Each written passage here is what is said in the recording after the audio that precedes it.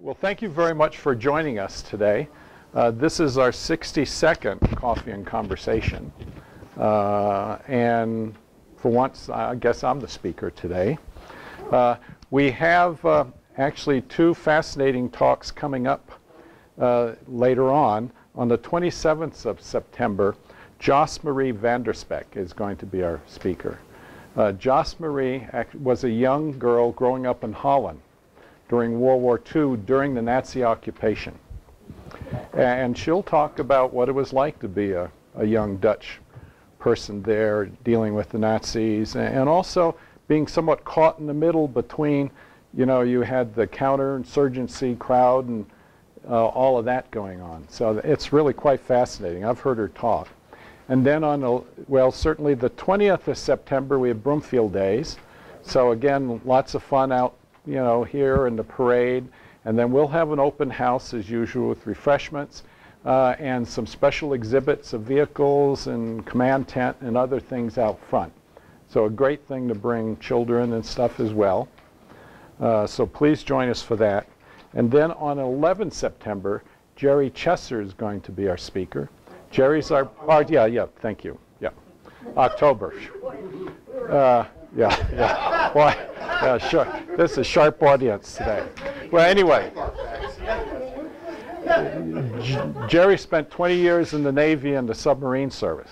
And that's an area we just know nothing about hardly.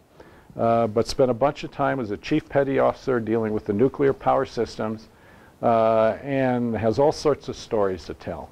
A lot of them kind of funny things that happen, and I'm sure there's a lot he can't tell us as well. But that'll be a great talk as well. One that was a Dutch lady? The 27th of September. So not next weekend, but the last one. Yeah, and that's September. So anyway, and that'll be a fascinating talk. So please, and she has a marvelous selection of slides and things to show as well. Just quick reminder, you know, cell phones and, you know, we don't want to hear Beethoven's Fifth and other things as we're kind of going through here. Afterwards, I'd also ask, you know, please come up and look at some of this stuff. Just to highlight a few things. When we went off to Vietnam, this was, well, in the 70s, and Tom was there much earlier, and several others of you, I'm sure, were there as well. I think Lee, did you there? Or, yeah, Ed and stuff. There wasn't a lot written about Vietnam and that whole area. And most of us were told, well, a couple books to read were by Bernard Fall. And one was Street Without Joy, which basically talked about the French experience with the Viet Minh, you know, later became the NVA. But you could get a sensing of what was to come from the problems the French had. Another excellent one by Bernard Fall was Hell in a Very Small Place, which basically was the set battle of Dien Bien Phu, which in many cases mirrored what we then experienced in Khe Sanh, which fortunately a little better result. Two books that are really out in paperback, which I thought were excellent. One's called Chicken Hawk, and it's basically the story of a Huey helicopter pilot during this whole period. And we always had a great deal of respect for what our helicopter pilots could do. But I was amazed listening to what these guys did and the challenges you face trying to fly a helicopter, which basically tries to crash all the time, and you're trying to just keep it up. But these guys would basically land them in very small little areas and basically chop their way through the trees to get down there to extract wounded soldiers and things. And I just found it amazing. Ripcord is another one, which to me kind of has some personal things. It's the story about the battle for Hill 927 in the Ashaw Valley by the 101st Airborne. And I had 5 classmates who were killed during the 4 months of fighting to retain that hill. And basically, one of the strategies was you plunk a group of people out there sitting on top of a hill in a fire support base and let them be attacked. And then you pound the whole area with everything you have. Well, we tried it here for 4 months, and then finally were forced to withdraw We just couldn't maintain the losses. But again, this I thought was an excellent book in showing you kind of the challenges of fighting in a jungle type environment. The Damned Engineers was one all engineers had to read, because this was actually World War II. But it's a story of the 297th Engineers, which basically were detailed to strictly do road maintenance and run a sawmill in the area just kind of up, near Houffalize, near St. Vith. And when the Battle of the Bulge started, these guys dropped everything, grabbed their weapons, mines, explosives and everything, and basically fought a delaying action in the northern area. And very much frustrated Piper and the Panzer Group, which was trying to get to the bridges along, up toward Belgium, well, Holland and stuff. And basically the name came from a swearing Piper did when they blew the final bridge, which basically stopped this whole advance. But it was kind of fascinating looking at what engineers have kind of done.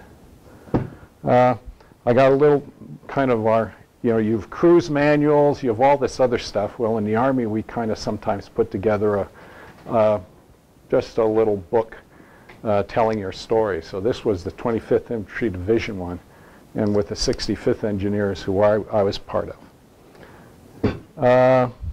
This a little bit later we'll talk about.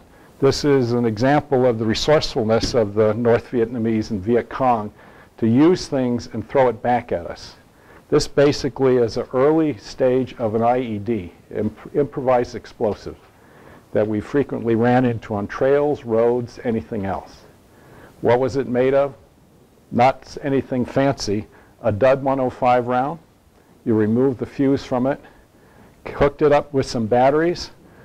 Interestingly, the rubber that pulls it together stripped off from plastic bags and rubber bags, which we often use to kind of protect our weapons, keep them out of the mud.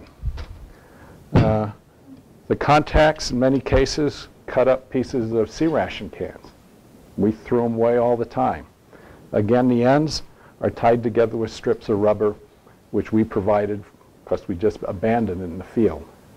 You bury this on a trail or in the road, put your 105 round off to the side, you come along, you close the contact, and bang.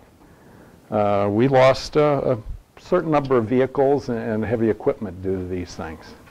And when we often did mine sweeping on roads, which we had to do constantly, they'd police up these little connector links. These are connector links that went to 50 caliber rounds or smaller ones which went to M60. There are millions of them. All of South Vietnam is just loaded with this stuff. You police them up, you bury these in the trail along with the little contact. We come along with our minesweepers, which are, you're wearing these earphones and stuff, and you hear a little beat whenever it detects metal. You stop, you get down, you probe. What do you find? These. And sooner or later, after about an hour and a half of doing that, your hearing's gone, your brain's kind of elsewhere, and you miss this. But again, nothing really sophisticated, nothing made in a factory. You just kind of police it up. So anyway, let me kind of get going. I served 25 years in the Army. I'm amazed it went by so quickly. Just as a quick summary, maybe hard to see, grew up in a career Navy family, but I ended up in the Army. That's interesting. Ended up going to West Point, very fortunate for that. Great school. Really wanted to go to Annapolis, but that's another story. Ended up selecting the Corps of Engineers as my branch of service. Went to a whole bunch of specialty training, as we all did as young, gung-ho Army guys. Went off to Ranger School, marvelous. Airborne School, Jungle Warfare School. Not to mention demolitions and all the rest of it. I married into a career Army family. Probably the best thing I ever did. And you'll see. I served really with kind of 3 engineer units. My first one was the 77th Engineer Company, and we'll talk about that. 65th Engineer Battalion, that was in Vietnam. 317th Engineer Battalion in Germany. And then from there, the 5th Corps Engineer Staff, which basically did all the engineer planning for 5th Corps. I was very fortunate with some special assignments. And that probably as much kept me in the Army for many years as anything. I had a chance to go back to West Point twice to teach. First time physics, and then second time nuclear engineering, and actually be the executive officer for the engineering department. I had an assignment with the Defense Nuclear Agency, never even knew it existed. And that was quite interesting. We were developing large pulse X-ray machines to test full-scale missile and satellite systems. And then finally, my last assignment was with the headquarters for the Corps Engineers, which was the Military Programs Directorate, which managed all the military construction the Corps did, to include the buildup in Kuwait for the first Gulf War, and then eventually took over the Environmental Restoration Division for the Corps. But anyway, just talking about kind of growing up here and what influenced me, I'd say my father. I thought he was really quite something. But career Navy officer, served 30 years. During World War II in the Pacific, he commanded destroyers, 2 of them, which ultimately both were sunk in the fighting out there. First one, the Gwin, in one of the later battles in the Solomon Islands, which were brutal for the Navy. Brought another destroyer out, which participated in Iwo Jima, up through Leyte, turned command over just as Okinawa started, and that ship was sunk by kamikazes. So I was kind of lucky with that. And then finally, he was through the Cold War, commanded a tanker, and then eventually headed the MSTS, which was the Mediterranean shipping in the Mediterranean. And then we lived in Europe, in Italy actually. And the thing I can kind of remember growing up in the Navy was, again, always being around ships, the smell of ships, the impressiveness of them. And then when we were in Italy, every time a ship came into Livorno, which is where we lived, we would have the CO, the commander, and typically the exec over for dinner. And I can just always remember sitting around the table. I was, young kid then, and just looking at these guys, and kind of gray-haired, always well-tanned, wrinkled, and just khaki dress, and then listening to them tell stories. And a lot of them were funny stories, when they were young, back lieutenants and stuff, and all things going on. And I just thought that was the coolest thing. This also, for us in high school, for many, this was the early 60s. This was a tumultuous time, and I think that changed us in many respects. You had the continuing communist threat in Europe, in Germany, and all of that going on. You had the missile gap, communist Cuba. We had the, the big embargo, when we discovered missiles there. You had a lot of turmoil in our own country. The civil rights movement, freedom riders, riots, all sorts of stuff going on. You had a growing impact of television. It was quite a while before we had a television, but by the 60s we kind of did. And every night you saw everything coming right into your home, particularly the freedom riders and everything going on. And that really, I think, influenced very much our country's attitude toward the Vietnam War later on. John F. Kennedy, I think everyone was excited with that. And particularly, I think, for many of us in senior year in high school and things, his famous speech in which he said, "Ask not what your country can do for you, but what you can do for your country," I think motivated many of us to look at, just the Peace Corps, all sorts of things. And back then, growing up, I'd say almost every family had someone who had been in the service, knew someone was in the service, and we also had the draft still going on then. So, you had a pretty good chance of, ending up in the service one way or the other. And this was also the first time we started hearing a little bit about Vietnam and what seemed to be going on in Asia. You know, up until this time, most everything we all thought about was kind of Europe. So anyway, I graduated from high school in 1964.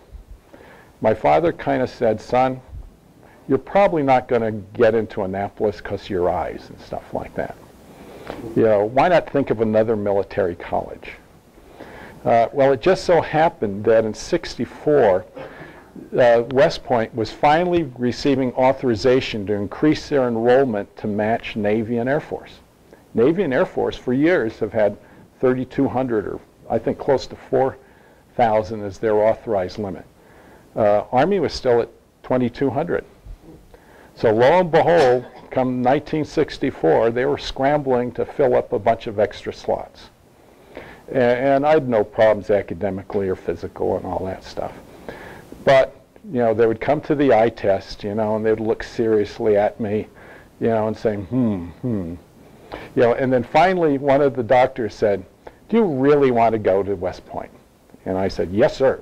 You know, I knew what to answer. I said, okay, chunk. And their guidance always was, well, bring some extra glasses with you and stay near your sergeant, and you'll be all right. So I always carried extra glasses, I'll tell you. And yeah, you know, you kind of stayed near your sergeant and stuff for all sorts of reasons. So anyway, I found it challenging. Great education, small classes, great examples of leadership. All our instructors were military. And most of them at that time had served maybe one or more tours in Vietnam. We could always talk about anything that was going on. Even I had Major Schwarzkopf to teach me thermodynamics. And there are a bunch of others who later on became general officers and things that you can kind of look back. And, you know, well, during the summer months, you know, all our classmates from high school were off having fun. We were always sent off for training and stuff. But actually, you know, when you're young, you know, you're looking for challenges. It really was kind of a lot of fun. Well, something happened which really changed my life. In the summer of 1966, I was sent down to Fort Hood, Texas for training. That's the last place I wanted to go. We could always ask for where we wanted to go for training. And I had Europe, Alaska, South America, anything. Well, Fort Hood, Texas, you know. And I was assigned to an engineer battalion and stuff, and they tolerated us, you know, running around. We weren't lieutenants yet, you know, but we were fresh, you know, trying to learn things and not act too dumb. Well, I was in the officers club one afternoon, just having a beer, nothing much going on, and my roommate waltzed in, not waltzed, but came in, and said he had a date with the colonel's daughter, but he needed someone to take out the younger daughter. So I said, okay, yeah, I've nothing going on. Now, I was in shorts and a T-shirt. You know, it said West Point, so it wasn't, you know, too bad. And we trundled over to the colonel's house. Lovely family. Liked them right off the bat and stuff. And lo and behold, it was Rebecca, who was my date. Well, boy, I was blown away. Very sharp. She had just graduated from high school, getting ready to go off to college, kind of knew what she wanted to do in life, was used to moving around, you know, and stuff. Looked pretty good to me. But I didn't think I'd ever see her again. You know, she's in Fort Hood, Texas. I got to go back to West Point, you know, and who knows. Well, lo and behold, that September, I got a postcard in the mail from Becky saying, hey, remember me? My father just got transferred from his brigade command to an assignment with the UN in New York City. And we're going to be living at Fort Totten. You know, why not come down and see me sometime, kind of, you know, thing. And so lo and behold, we got hooked up again, you know, and, you know, the rest is kind of history. It was kind of the best thing I ever did. Come senior year, firsties we call it, you get a chance to choose what branch you're going to go to. And that's all dependent kind of on your class standing and everything. And I was pretty high up. And so I could pick infantry, armor, artillery, engineers, signal, or a few others that were there. Granted, infantry, armor, artillery, they're kind of the hotshot things, you know, that there's always pressure, you go for them. And typically the first highest cadets always pick infantry and stuff. And then the lowest cadets, the last, get ranked infantry. Well, I always enjoyed engineering. I like building things and stuff. And the engineers seem to look pretty good for me. They have a strong support to send people back to graduate school, get professional engineer licensing and stuff. I said, that sounds good. There are a variety of technical assignments you could do. You didn't always have to be out pounding the boonies. But you still get to do the close combat support stuff, which I thought was kind of cool too. So I went ahead and picked engineers. So from then on, you know, life really picked up, got pretty busy. We had 60 days of graduation leave and had a marvelous time there. Actually, what happened is we were living in Massachusetts at the time, and I went off and bought this old rickety sloop. It was wooden, and it leaked like a sieve. But after a week, it kind of closed up, and two classmates and I just loaded gear on it, and we sailed up along the Maine coast and stuff. And I had a great time. But after that, off to Ranger School at Fort Benning, and that was pretty strenuous. And from that, we went to the Engineer Officer Basic course, and a lot to learn as a young engineer in terms of construction and doing all sorts of stuff. But we probably were an obnoxious crowd, because whenever they came to field exercises, those of us who had already done Ranger School, this is nothing. You know, and whereas everyone else kind of thought this was kind of big stuff, to us, it was a breeze. Then airborne school, and then our first assignment. And I picked the 77th Engineer Company, port construction. It sounded interesting. Port construction companies, you know, have tremendous capabilities. I mean, they have diving units with them. They have barge sets that you can build barges. They have all sorts of cranes. You have this big kit of these steel cubes that you can build barges and stuff. And at that time, several port construction companies were over in Vietnam just working like heck to build the port facilities we needed. Well, and this was also in the DC areas at Fort Belvoir. Well, Becky was doing hospital work in Washington, DC then. So that kind of influenced me a little bit too. But I learned a lot. I had to be an equipment platoon leader and then became XO for the company. And it also first exposed me to the problems that command can have. That company was a wreck. It ended up being, well, the company commander at the time we joined him was kind of a senior guy who was more interested in a hot dog stand. He was operating along Route 1 than the company. So we kind of floundered. He didn't get along with the battalion commander. So the battalion commander all the time looked for ways to criticize the company, which normally meant we were caught in the middle. But at the same point, which I learned very on, the change of command, bringing in some fresh leadership and stuff, can turn things around. And eventually he left, a new young captain came in, and things changed overnight. We changed some of the, platoon leader positions. I moved up to XO, and within a couple months, you wouldn't have recognized the company. And that kind of, I saw that forever in the Army. Key leadership and leadership positions can change everything. But anyway, that was quite a good experience. At that point, I also met someone, George Usinowicz. George joined the company as a young second lieutenant. I was a first lieutenant at the time. George was kind of a wild guy, but very sharp. We got along just fine. We kind of developed a friendship, and that friendship has continued through today. That's a picture of George and me. George now lives in Durango. And I was kind of hoping, I've been trying to get him to come up, because the talk I wanted to give wanted to have George here. and me, because he would give the perspective of what it was like to be a second lieutenant, and I was his company commander. But that comes later. But we had a good time. You know, nothing's like being a young lieutenant, unmarried at the time. We had a lot of fun. And then the most important event occurred. Becky finally agreed that, yes, we'll get married. And we got married at Carlisle Barracks, which was the Army War College. And I hadn't kind of mentioned it, but her father now was a brigadier general and was the assistant commandant at the college, but a marvelous gentleman and stuff. Thoroughly, you know, just enjoyed him. So anyway, that happened. And then we had a year kind of together, and I knew we were going to end up going to Vietnam.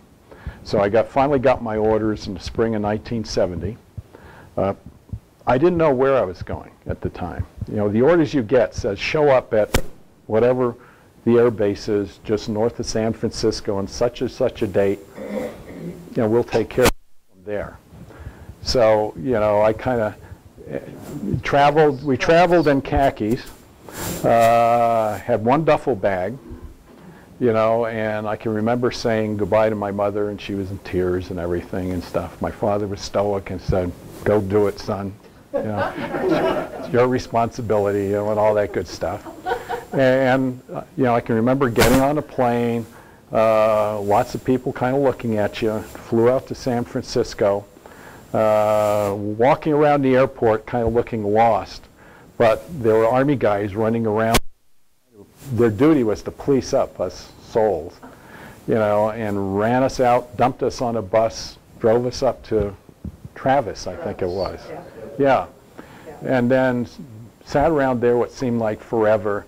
And then they finally said, "Okay, fellows," and 200 other lucky guys, "get on that plane," you know. So we kind of loaded up. It was, you know, a contract plane. I thought the stewardess were very nice because they kind of knew where we were heading. And we had a long flight. I think we stopped in Alaska, Japan, maybe, Tokyo, yeah. And then finally I remember landing at Benoit, a long bed, I guess, but the air base Benoit, late at night, dead tired, all of us stumbling out of the plane, lights all around. And I just remember the smell and the heat just hit you, just flat out. You know, you knew you weren't in Kansas. And especially a lot of guys running around with weapons and stuff all over the place. Well, they kind of moved us all into this big hall. And it's kind of blurry, but some things you remember. Lots of noise, guys on tables, you know, and we had to kind of go through some line. Some guy looked at our orders, looked up at you and said, "Oh, you, go out that door." So if you're going to go up to Play Coup or something like that, you went out there, they load you on a C-130 and you go off that direction. You go. So we all were kind of going in different directions.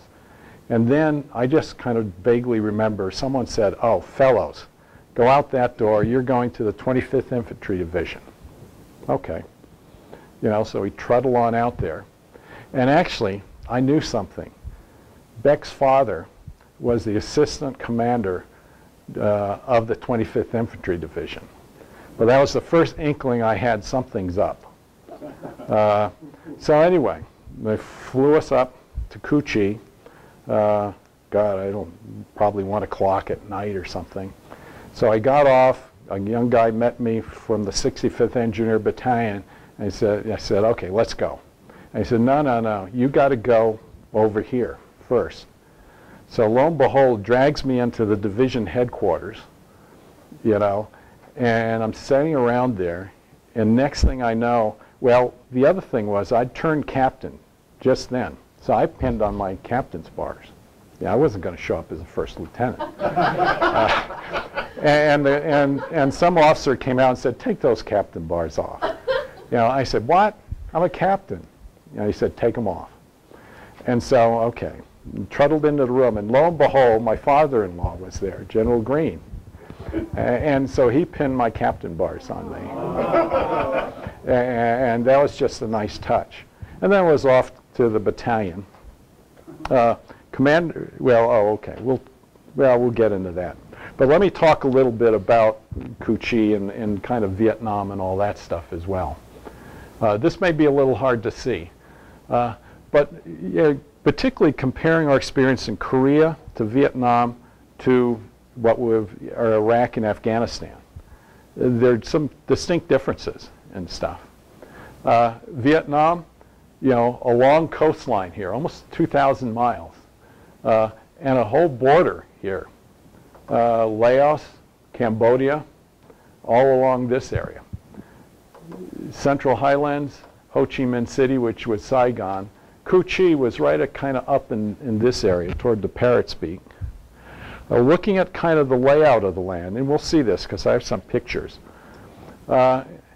The whole area along the coastline is called the coastal lowlands. It's basically a sand area. Very few areas that could be useful for a major port, no development at all, quite challenging to build in. But this is the area where the majority of the population lives because, again, being flat, easy to farm, fairly fertile. The next area up here, which is kind of where we kind of operate, is what you call the highlands.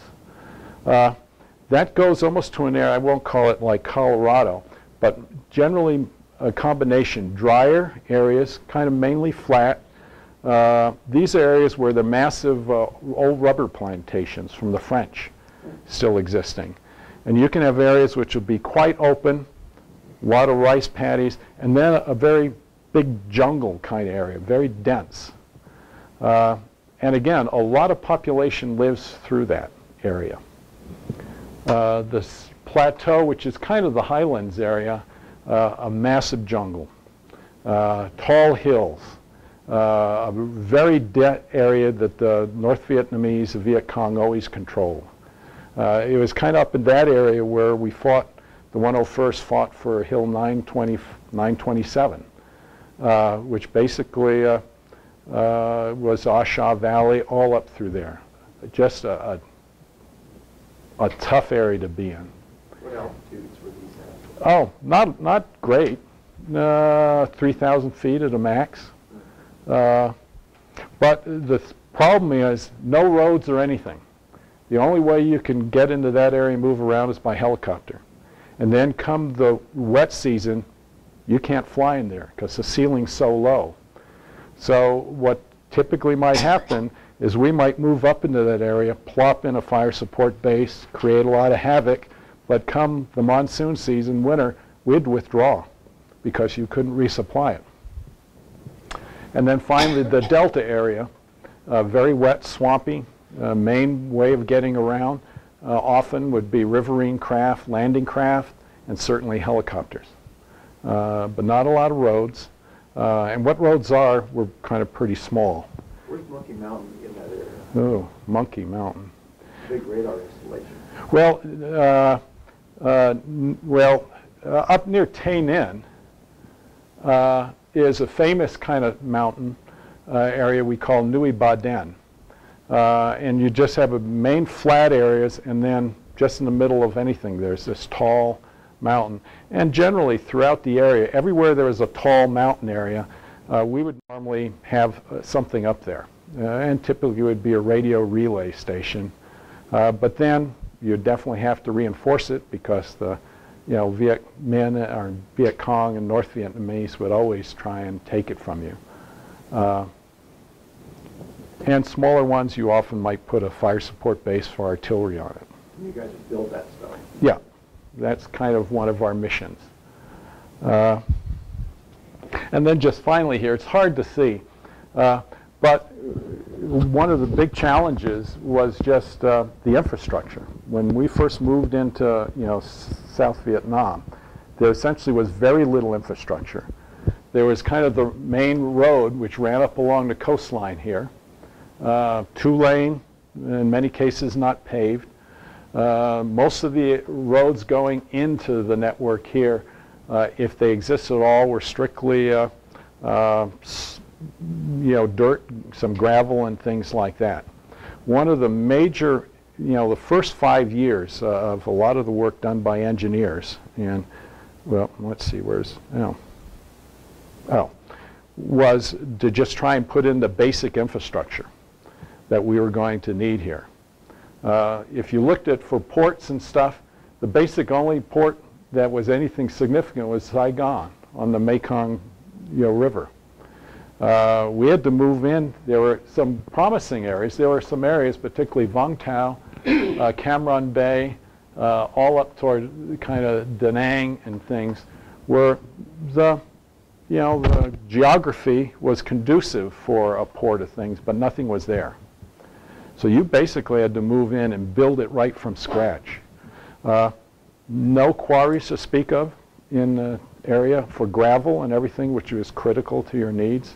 No cement factories, nothing. We kind of had to bring it all and eventually develop things ourselves.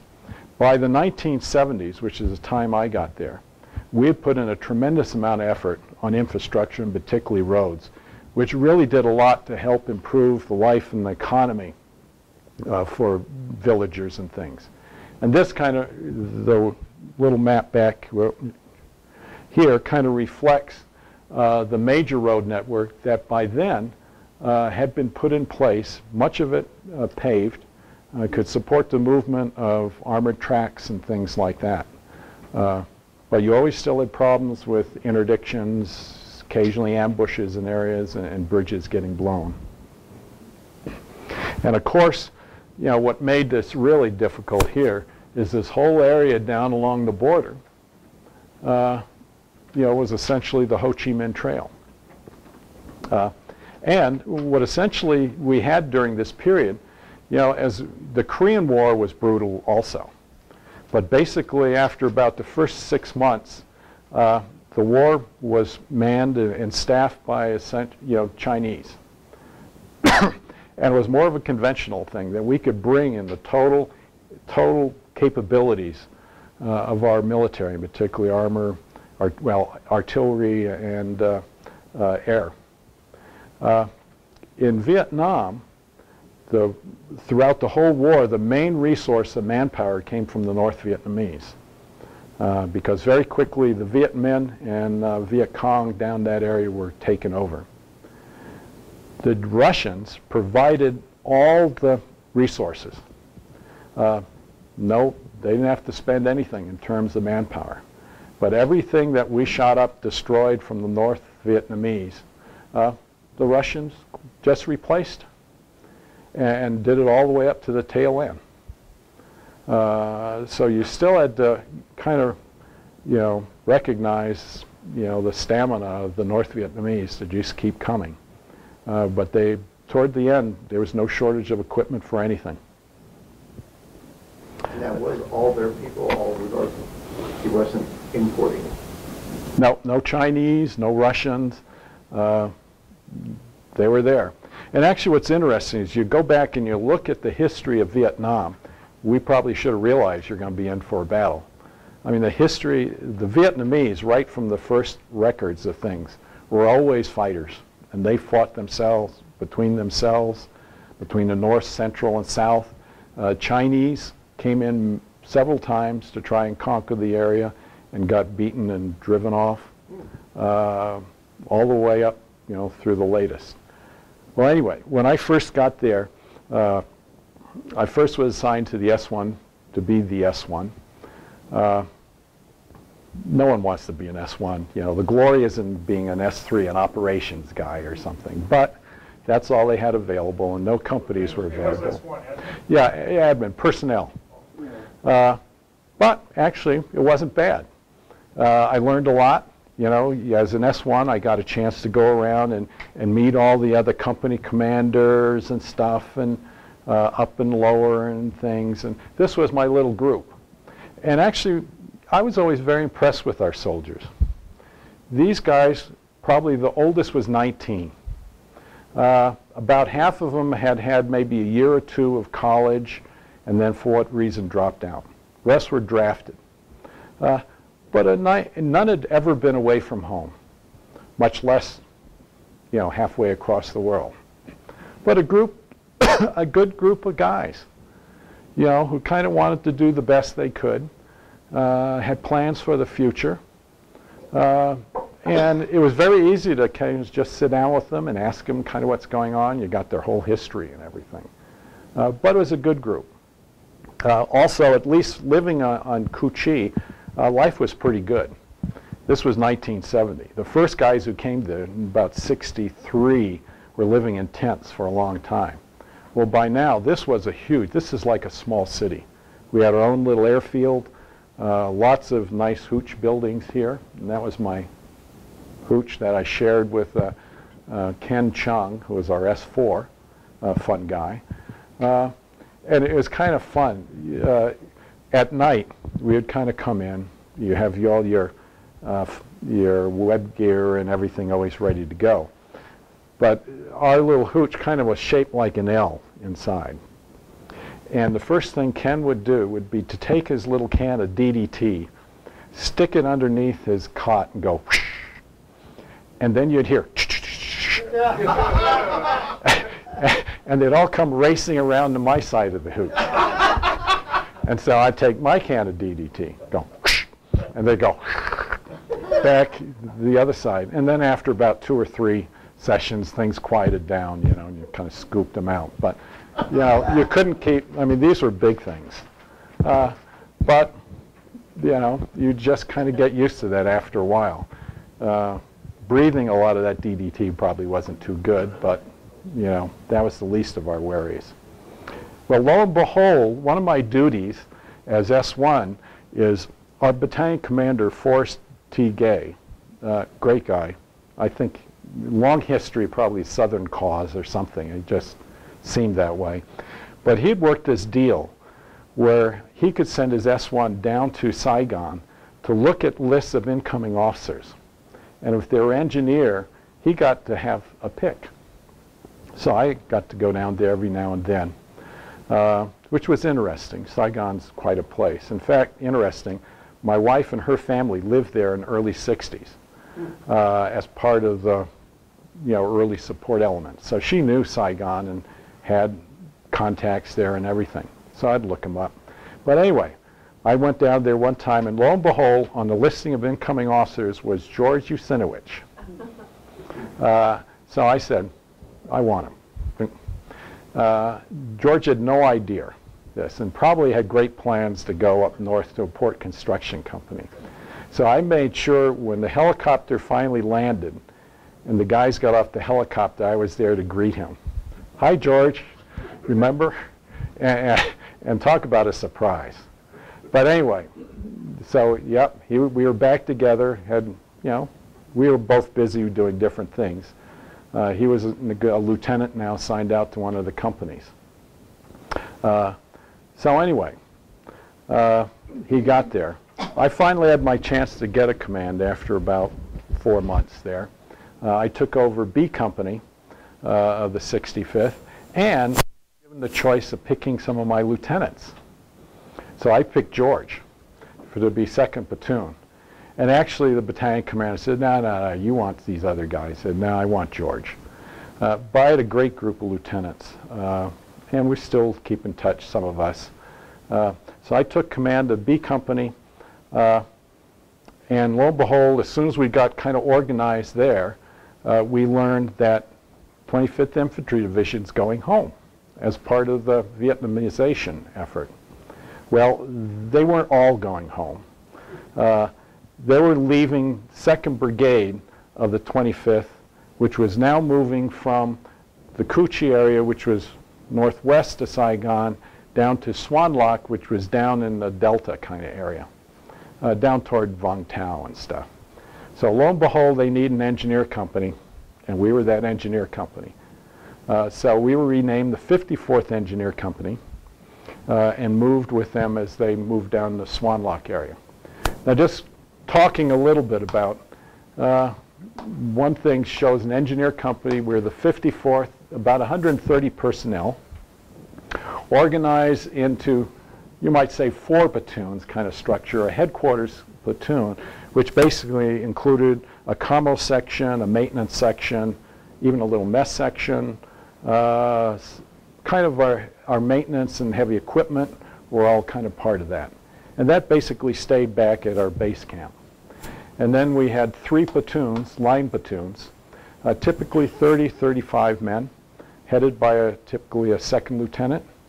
I had my XO, which was Kent Gonzer, was a first lieutenant. And we're in support of 2nd Brigade, 25th Infantry. Now, this brigade is composed of 3 battalions, often called regiments, and these were mechanized. These guys rode around in vehicles, APCs. We rode around in 5-ton dump trucks. And of course, they had artillery, battery, or even kind of reinforced. So typically what happens, you kind of develop a kind of direct relationship between your platoons with each battalion. So basically you have a platoon supporting a battalion of infantry and stuff. And that's what kind of being a company commander a little frustrating, because I want to get out there and lead troops. You know, I want to get out there and do stuff. Well, the platoon leaders are the ones who kind of had a lot of the fun. They got out there and did all that stuff. My role, for the most part, was to deal with the battalion commanders, the other staff, to kind of figure out and tell them how best to use us engineers. You know, don't throw us out there as perimeter guards. We can do a lot for you. So I kind of was always busy kind of running around to different group areas, talking to battalion staff and all that thing, to kind of figure out what we needed to do and kind of help them. You're a salesman, huh? Yeah, it's kind of that. Looking at engineer equipment we typically would have, and again, this is not a mech unit. We're a straight leg unit, kind of. At a platoon level, you would have a Jeep, one Jeep, which would be the platoon leader's Jeep, typically a deuce and a half, 2.5-ton truck for lugging stuff around. And then each squad had a 5-ton dump truck. That's what the squad rode around in. Unless we could hook a ride on an APC or, you know, flying out in helicopters. You load everything into your good old faithful dump truck. Typically assigned, we'd have a D7 dozer with low bed trailer and a bucket loader, although many times we would kind of keep them as part of our equipment platoon section versus putting it out there with them. Each squad then had Pioneer toolkit and demolition kits. Pioneer toolkit's just a big box about the size of that, which has shovels, picks, all the same stuff an engineer probably had, you know, for the Revolutionary War. And it hadn't advanced a lot. Although we did have chainsaws and a lot of stuff like that. And then we had demolition kits and mine detector kits and all that kind of stuff. So we could blow up anything. Kind of at the company level then, we had a couple 1/4-ton Jeeps, because I had one, XO had one. We policed up a few others, you know, along the way. We had deuce and a half. We had a couple 5-ton dump trucks, which we shouldn't have had, but, you know, if they're kind of laying around there, no one's using them, we'd kind of take them over. We had another D7 dozer. We had a couple small dozers that you could actually pick up and transport by helicopter if you were going to do some work on top of the hill. I think we had an extra bucket loader. We had a 20-ton crane that the battalion left us, and they were useful. We had some road graders, and lo and behold, even 2 water purification kits. These were mounted on a big truck. Were not very useful. You basically would go out there with this truck, put a big portable kind of tank out there, pump water from God knows what through some filters into it, put a bunch of chemicals in it, flocculate it, drain that off, throw in a bunch of other stuff that would kill most everything, and voila, you have awful tasting water. But it won't make you sick. But the problem is, you put something like that out next to a stream for 24 hours, you're just asking it to be shot up. So we didn't do this very often. We did it sometimes by going as part of an effort to help a small village and set that up. But what the heck? You give them kind of clean water that tastes funny. you know, in 24 hours or 36 hours, you're gone. The other thing I found interesting there is I couldn't get up-to-date chemicals for it. Everything that the Army supply system had expired probably 5 years ago. And you just couldn't, for life of you, get it. Now we still have these units, but now they're reverse osmosis. They're pretty fancy and stuff. Okay, so what did we do during that period? I wouldn't necessarily say this is by priority. Yeah, it's probably pretty close to it. Fire support-based construction, and I'll show some pictures of what that is. Anytime you go out, you know, in a big operation, you want your artillery with you, but you need to put them in a little protective, you know, enclosure. So we'd go out and build that for them. Did a lot of mine sweeping every day. If you build a fire support base, you need a little pad to land helicopters, you know, so it'd keep the dust down and stuff like that. Road maintenance, temporary road construction. You want to go off any main road, you got to build a road. And lo and behold, it'll be dusty as heck in the summer, and it'll be one horrendous mud pile, you know, once the monsoons start. Ford and bridge construction, you know, streams and stuff everywhere. And during dry season, they're dry. During monsoon season, they're a raging river. And they're perfect sites for ambushes, you know, mines and everything. We did supported land clearing, and I'll show you some pictures of that. We didn't have, these were big D9 dozers with special blades that could level a forest, and we did, a lot of them. And then combat air assault, we did some of that. And then when we weren't doing all the above, we were doing infrastructure support. So we were busy. In fact, you know, as long as the men were very busy, you know, you never had problems. The issue was when they came back to the base for a while and stuff, you're exhausted and things, and then you just kind of keep track of what's going on in the barracks. We'll come back to that later. Let me show you some pictures of stuff. And I have to admit, I owe a lot of the pictures to George. I thought I was going to be real smart in that I bought a small little camera that I could carry in a first aid pouch. You know, it always seemed hokey to me to have these guys running around with these big 35mm cameras, you know, in the middle of a war. So I had this little camera, and that was great. Then I realized a little too late, the pictures come out like this. And then the slides come out even smaller. So I'm kind of trying to figure out how to blow them up so I can at least see what the heck we did. We'll just quickly go through a lot of this. Well, this shows just an example of kind of a typical berm area in a fire support base. These are kind of fighting positions, which generally we brought metal culverts, which make these nice little half-round things. You slip into place into this thing, load it with sandbags, bunch of barbed wire up here, and out in front, various demolitions. This is probably a little better picture. Again, even though you have a tent here where you may work above ground and stuff, this is where you go when the mortar rounds start flying in. This is dug down probably about 6 feet. Here's kind of a little entrance. That really is a, my mind just went blank. What did I call it earlier? Culvert, yeah. And we put in a lot of culverts. But again, probably more culvert material was used for bunker type things than we ever even put in. I mean, we were popular. We were the culvert people. We could trade culvert material for anything. But again, you know, sandbags all around.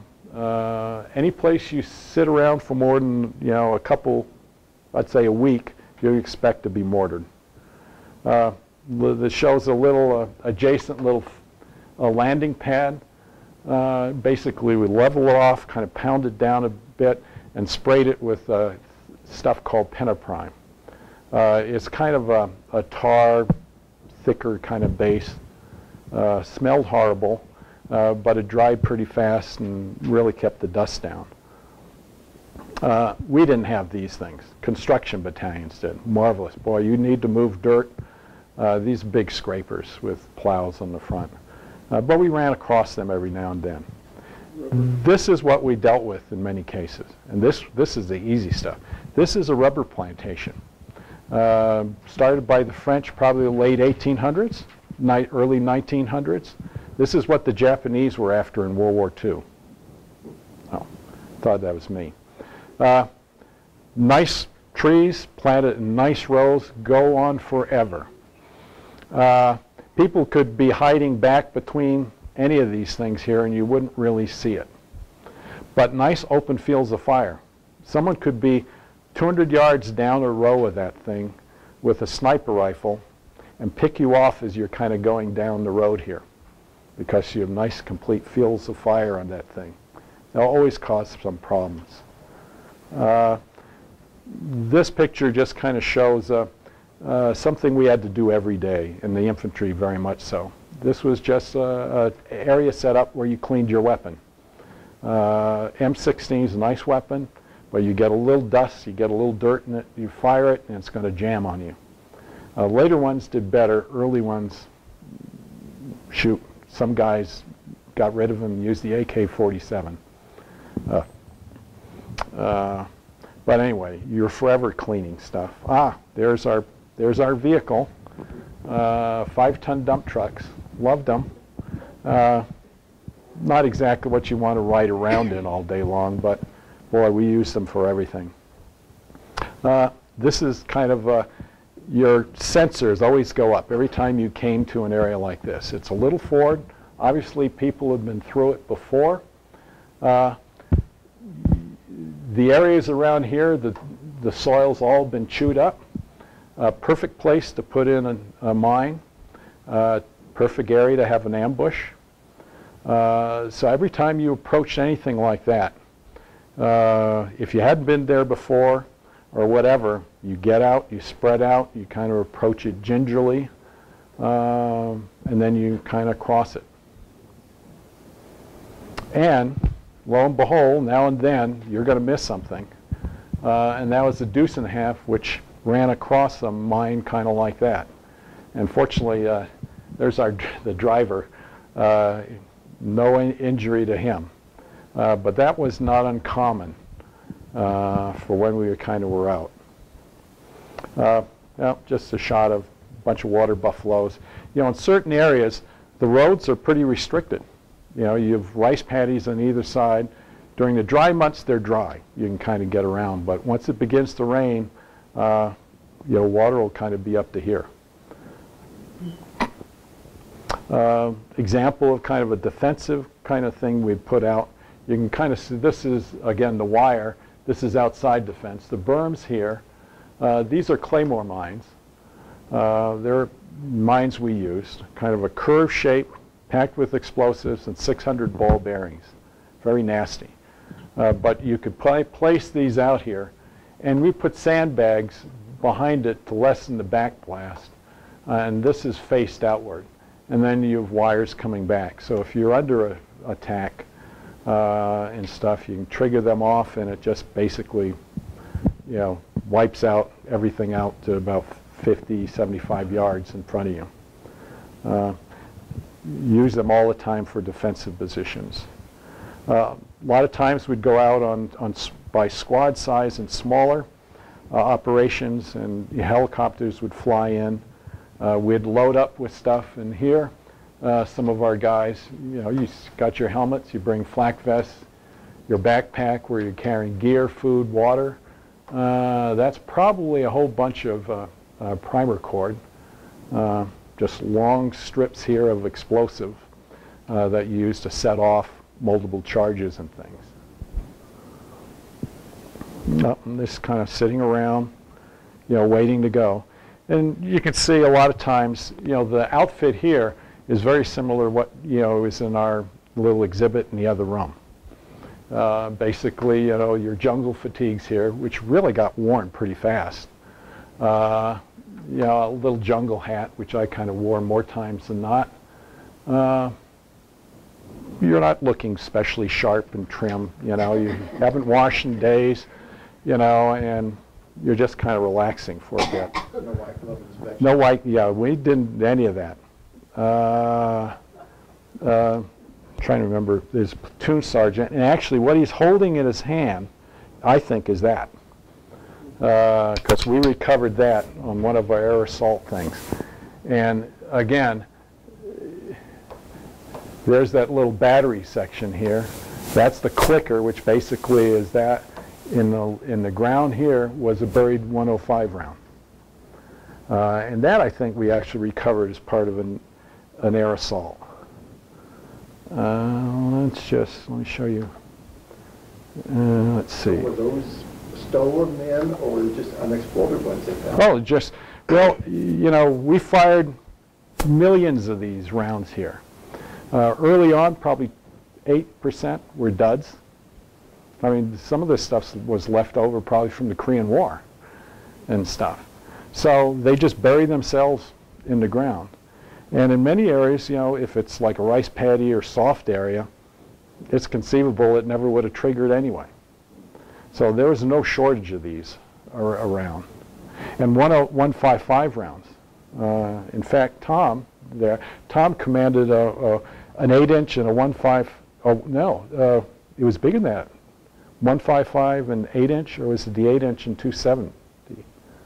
8-inch and 270. Yeah, battalion up along the DMZ. So they fired big stuff.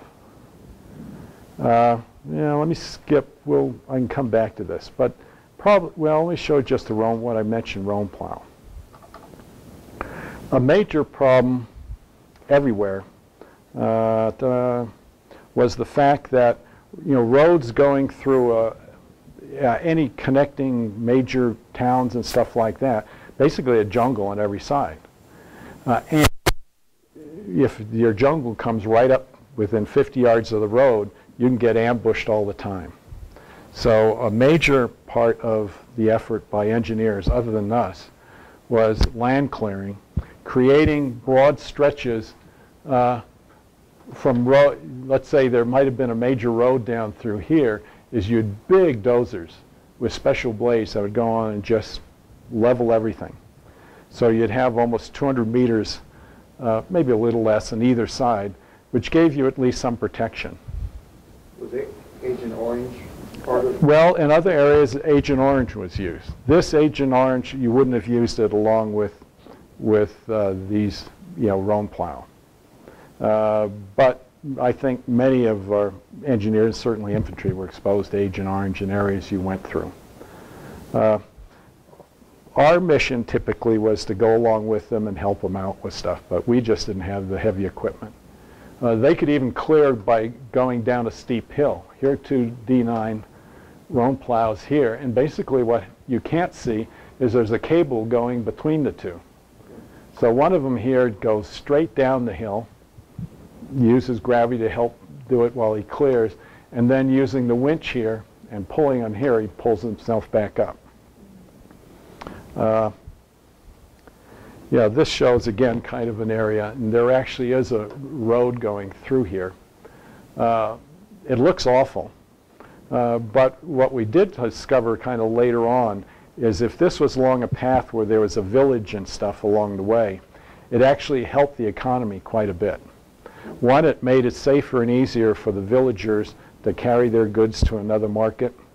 It opened areas that then they could cultivate, created lots of fallen timber and stuff that, you know, the Vietnamese were able to use for all sorts of construction and stuff. But it was kind of jarring as you're flying over that area to see these big swaths. But most major highways, we did a lot of that stuff on it. Maybe just one more, and then we'll kind of end for any other questions. Let's see. Let me talk about air assaults. We only actually participated in one major one, but you had a couple ways of operating there. You might do what you call a hammer and anvil type operation. And we did this kind of in more the division, in which the enemy's kind of like here. You kind of figured that out. You would helicopter in a bunch of troops on the far side to kind of provide a barrier, and then you'd kind of come pushing in this way. And lo and behold, you're going to have a fight on your hands. Another way is if you think you know there's a jungle base and things, you might just pop in on them. And the way you did that is with what we call the daisy cutter. This was a 10,000-pound bomb that was carried in a C-130, which kind of flew over the area right where you want to land, and then you push that bomb out. It falls down and explodes at about a 50-foot elevation. And then engineers immediately helicopter in after that with infantry to expand the LZ, and then the rest of everybody comes in. And this was an operation we did. Boom, there's the big boom. And it basically pulverizes a good amount of area, doesn't knock everything down. If you're underneath it, even underground in tunnels and stuff, you pretty well are shocked, you know, at least for a period of time. How big an area would it cover, like, you know, acre-wise? It blasts everything down, I would say, in the area between this building and the next. But you'd have a lot of tree stumps and stuff still sticking up. And that's what you have to knock down so helicopters can come in. And this was our second platoon. In fact, that was George's platoon, kind of waiting to deploy. Again, you can see we're making good use of our, you know, our culverts. I don't know why, but I keep forgetting that and stuff. But we got basically loaded up with lots of C4, bunches of chainsaws, a lot of demolitions, water, and a lot of extra gasoline. That was kind of taking off from our base camp area. There's what the jungle, that's what the area looks like. That's pretty thick stuff.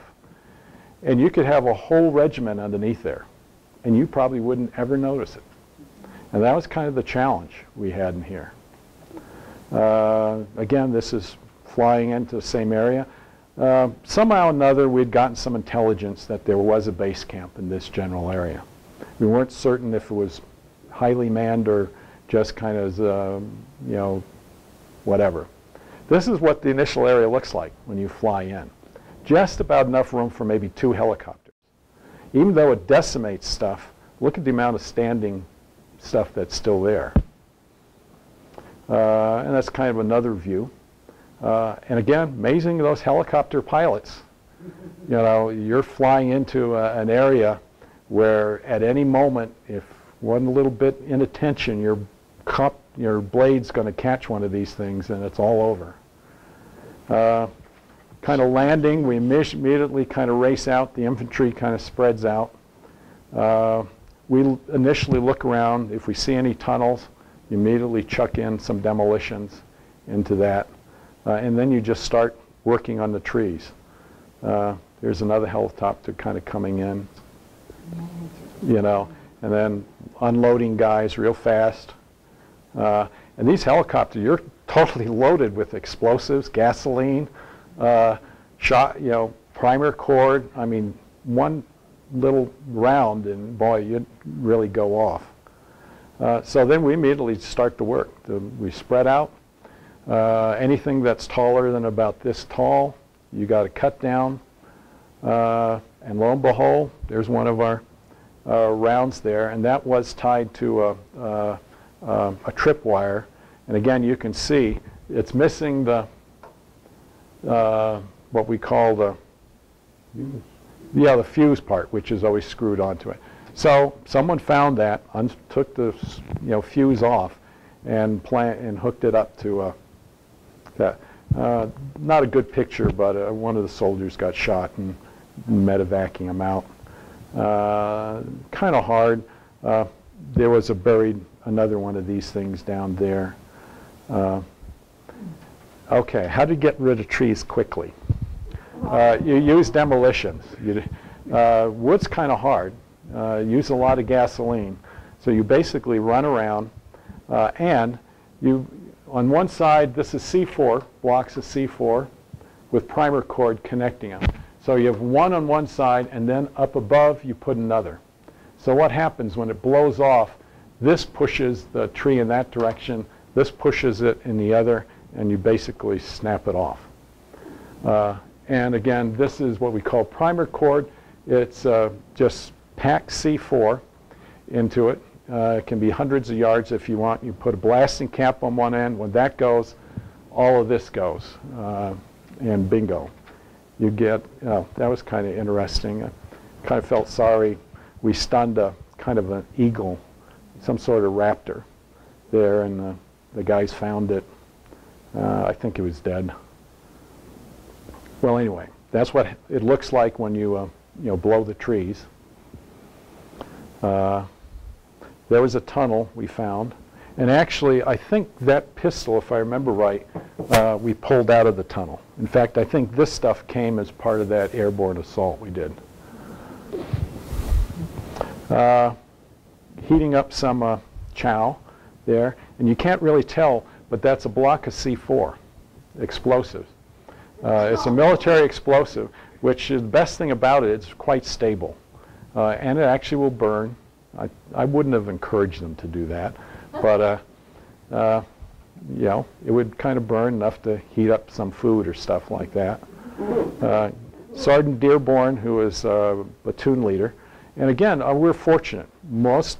I think almost all the squad leaders and platoon leaders had prior assignments in Vietnam. They're older, certainly more mature.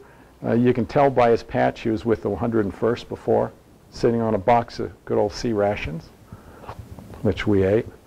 And just kind of some more work. That actually was a little battle position after George's position at night. You don't have a lot of space, and it's hard to dig in that sort of environment. So just behind some logs, that's this PR-46 little radio, Claymore mine, helmet, and other stuff. And you basically slept on the ground in a poncho or stuff. We found a viper, they're poisonous, there, and a large snail. Just to resupply. Action, once you're in an area like that, the only way to get resupply is through helicopters. This is called a Loach Light Observation Helicopter. Spend a lot of time flying around in those. I don't know what that, other than just kind of the final wrap-up of this. Finally heading back to camp, kind of exhausted. Again, rubber plantations. There's good old George and Sergeant Dearborn.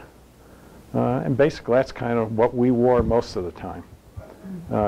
You'd only wear the helmet, if you went out on actual operation or stuff like this. But you can see, you wore this for a couple days at a time and stuff, and they got pretty raunchy. And you went through a bunch of them. So anyway, that's kind of it. I have some other slides, but we'll just leave it at that for now. Can I ask, well, let me just, when I came back from there, actually Becky was in the Philippines when I was in Vietnam. It turns out if you're a general officer, you're there for 2-year assignments in Vietnam. And they were able to bring their families to live at Clark Air Base. So Becky's mother was at Clark.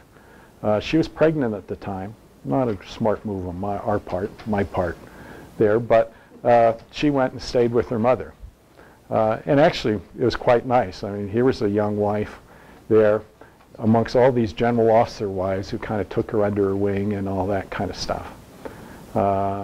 And when I finally finished my assignment, I was cut TDY orders to go to the Philippines, since that's not a R&R place, and to spend a little time with Beck, and then we finally came home.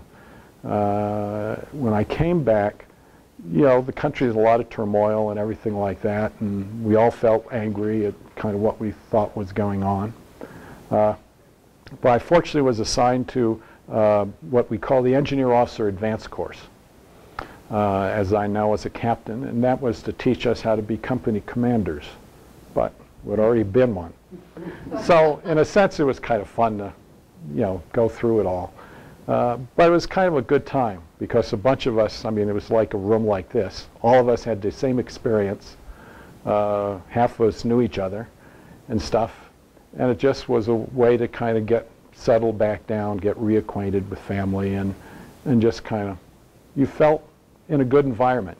You could talk to people who understood what you'd been through. And the fact that we didn't feel guilty. You know, we didn't look upon ourselves as baby killers and all this kind of stuff. And we were trying to do the best job that we could and help a country that was obviously going to be struggling for quite a while. And then from there, you know, the thought was, well, what do we do next? Do I get out? Do I stay in? You know, and just fortunately for us, I always kind of had some offers for the next assignment. And Beck and I would kind of look at it and say, well, have we ever been there? You know, yeah, maybe we want to go there, you know. Maybe we'll do something, you know. And that kind of happened. So after that, I was fortunate enough, actually I kind of sold it. I'd always wanted to go back to West Point to teach at one point. But the only one who offered me something was the chemistry department. Yeah, I like chemistry, but not enough that I wanted to go back to graduate school in it. So one day while we were up here, I hoofed it up to West Point and knocked on the door of the physics department and said, hey, I would like to come back and teach. And actually it turns out they were having a big party up at the head of the department head's quarters. He was a colonel. So actually what happened is I knocked on their door at the party and said, you don't know me, but I would like to come teach. And they just so happened to have an opening coming up. And since I had at that time a Atomic Energy Commission fellowship, they wouldn't have to pay for me to go back to grad school. So, sure. So I kind of went back to teach there and thoroughly enjoyed it. And then from there went to Germany, back to an engineer battalion. And we figured, well, we haven't been to Germany. You know, let's go to Germany. And so I was busy all the time, but Beck and the kids and all the OYs always went out and did things. So that was fine. And then, you know, the next thing, oh, come back to a staff college, Joint Staff College in Norfolk. Hey, that was fun. And then it's kind of one thing led to another. You know, you start knowing people. And one guy who was also as an engineer knew me, and the fact that I had kind of a nuke background, he kind of put a word in for me to go to the Defense Nuclear Agency. Okay, that sounded interesting. So kind of did that. And then from there, I also, someone knew me and said, oh, why don't you come back and teach nuclear engineering? But you got to go get a PhD to do that. So, okay. So it kind of, one thing led to another. And then finally, my last assignment with the Corps, again, with the background, is from West Point. The headquarters for the Corps of Engineers was looking for someone who had a nuke background, who supposedly was going to help them negotiate some stuff with Department of Energy to do cleanup. Okay, I'm there. So I was brought down to negotiate with DOE, and then, you know, the first Gulf War started, so we were part of military programs, so we're scurrying around managing the contracts to do the buildup in Kuwait and Saudi Arabia.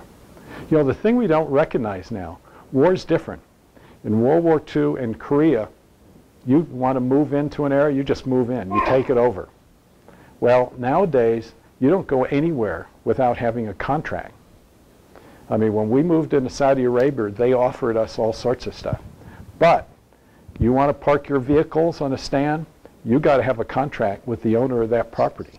You want water, you got to have a contract to provide that. You want to get rid of trash, you need a contract. And this is the same stuff that we encountered eventually in Iraq and Afghanistan. So a good part of the mission of the Corps, the other side of the Corps, civilian side, is to manage all of that. It's kind of complicated and costly. So anyway, that was it. Before we knew it, 25 years had gone by. Oh, you know, let me just go back to one thing. I would say, yeah, just to kind of finalize. Okay, what did I do? Oh, yeah.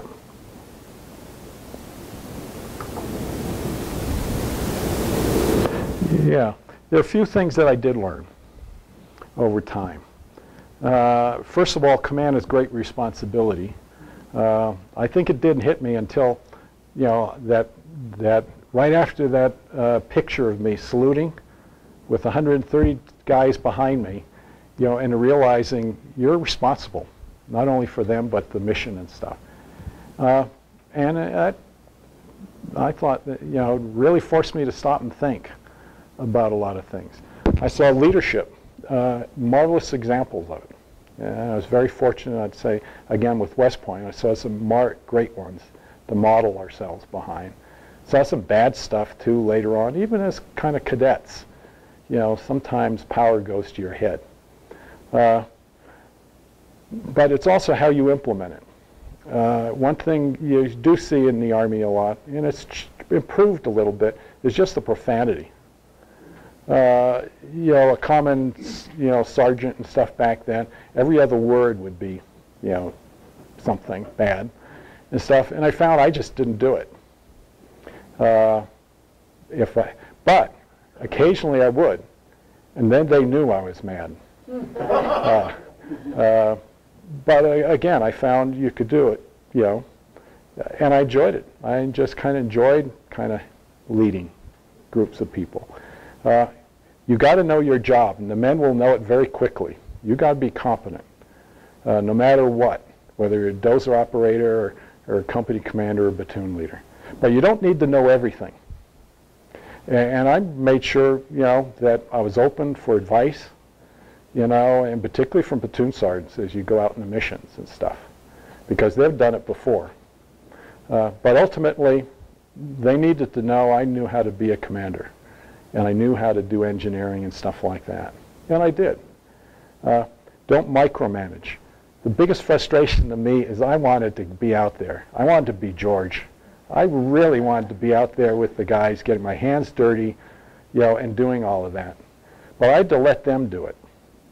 Now, I could step back and I kind of give advice and things like that. And occasionally I'd see they wouldn't do it the way I would have done it. You know, but you kind of have to let them do it as long as they're not going to get someone killed or whatever. And so, yeah, I really wanted to be a platoon leader at that point. Allow men to show pride in their skills. These guys are competent, and the dozer operators are proud. You know, the carpenters are proud. You know, the guys who do demolitions are proud. And I found any place that I could go, I'd engage them, I'd ask them how they're doing, and let them talk about it and stuff. And you really got to, I'm very impressed with our young soldiers, even back then. Even the ones who were drafted, who couldn't wait to get out. They still were proud of the work that they were doing, and were more than willing to share that. You got to look after your men, but again, ultimately you got to execute the mission. You know, men, if you give them an assignment, you're putting them in harm's way. Not the same way as infantry. I mean, those guys I just admire immensely. But, you know, every now and then you'd get grumbles. Why do we have to do that? You know, why do I have to be out there in advance of the infantry kind of coming here? You know, say, well, guys, that's our mission, and we're going to do it. And you pretty much could get there. I found developing good relations, up, down, and across are critical. One, because the Corps, well, one, that's your mission. If you can't get along with the people you're going to support or who you're going to ask for help with, they'll let you hang there. But if you know, got friends out there and they know you and things like that, everyone's willing to help each other. And plus, the Corps is kind of a small group. You don't want to piss someone off because you're probably going to run into him 2 assignments later. And he's going to be more senior. Or he's going to be assigned to your unit and stuff like that. So I just found it always was there. Be flexible, and that probably helped me as much when I retired, is you never did the same thing twice, it seemed. And every assignment was different. And that's what I kind of liked. When I finally retired, I joined a great environmental engineering firm called MWH. But I found guys in there who'd been doing exactly the same thing for 15 years. And granted, they were really experts at it. But to me, God, I couldn't imagine doing that. And to me, yeah, every 18 months to a year, 2 years, I'd be moved somewhere different. I'd be in a completely different job. And I have to learn pretty darn fast how to fit in and what to do. And that I kind of liked. And then just kind of the last there, I found, with any mission we kind of did, and even when I later on in civilian life, being able to explain the why behind what you're wanting to do was important. Whether or not it necessarily makes sense, strategically or whatever, we all like to kind of know why and how we fit into that thing. And being willing to listen, and let people grumble and stuff like that. But all of this, I think, just made me a better person. And, just finally, would I do it again? I probably would. And that's my older son, I'm very proud of. And he's now in for 20 years. And he didn't think he would be in that long either. But anyway, so thank you very much. Thank you. If I can answer any other final questions, I know it probably went a little longer here. But it was a fun career, challenging and enjoyable. So thank you. So anyway, if you want to look at any of this, we have it here. In fact, this was my company roster. Lists everyone on it and things. So